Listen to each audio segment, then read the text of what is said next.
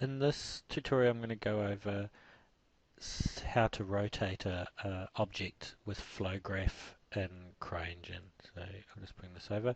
So here's our flowgraph diagram.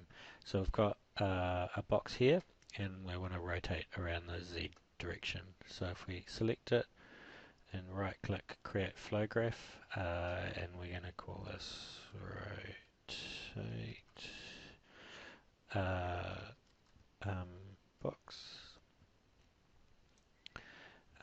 So at the moment we've got not a lot in here, so we need to add a node. So right click, add node, and we can go straight to movement and rotate entity.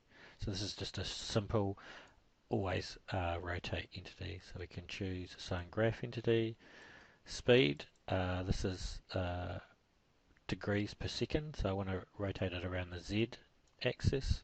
So let's say 90 degrees per second.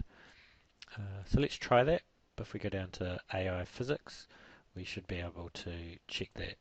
So checking that button will now activate the flow graph.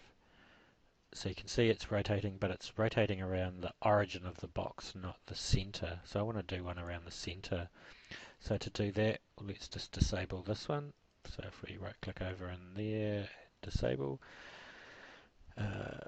come over to objects and then AI and then a tag point. So this is just a non-drawn object, so it won't appear in the game view that we can tag things to. So I'm just going to come up here and set it to follow terrain and snap to objects.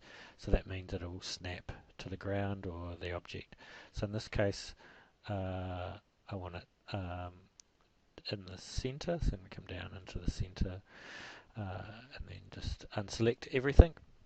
And then we need to link in this case, the box to the tag point. So if we come up to here, link object, come over to the point that says room, drag that down over to the tag point. So those are now linked. Just to check that, let's select the tag point and move them up. And you can see that they are now linked. So we can right click on the tag point. This is what we want to associate everything with because we know where the center of this is. Create flow graph. So we'll just create a new one. Rotate box 2. Okay. So we can come over here, add node, movement, rotate entity, right click, assign graph entity, speed, let's go a bit faster, 720, we want a fast rotation. We come down to AI physics and test it. So you can see now we've got a much faster rotation, but it is now happening around the center. And you can also see the blue line linking where the box used to be, which is quite useful.